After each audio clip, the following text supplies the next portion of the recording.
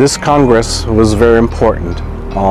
It was a convergence of many participants to share their experience and their philosophy, different ways of treating patients with quantum medicine, with quantum technology. It was about working with the S-Drive as a new technology to give indicators how to work holistic.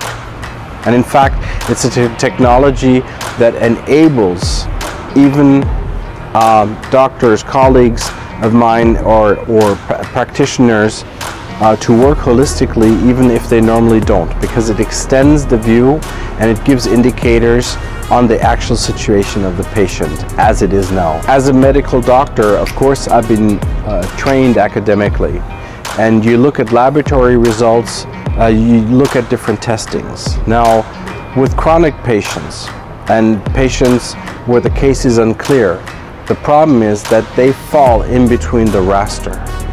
So it's important, and it's also interesting to see where they actually stand. So using the S-Drive technology, you extend the picture, meaning you look into the entire body, not just the blood, not just some markers, not just some samples, but actually a response from the entire organism, what is referred to as the bioinformation field. So you have a live, direct indicator of the priorities, how to tackle the therapy, how to prioritize, what to address first to really make a change for the patient.